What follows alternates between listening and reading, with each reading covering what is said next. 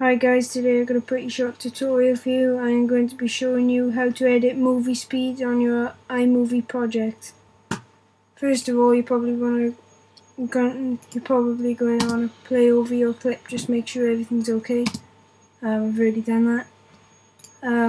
If you then click on the settings button at the start of your clip, then select clip adjustments, and then you're going to want to click on convert entire clip.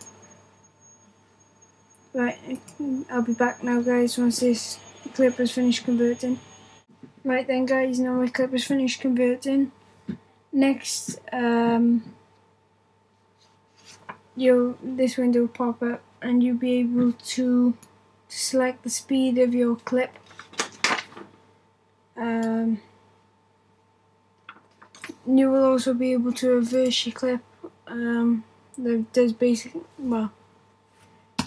what it says. Then demonstrating by you.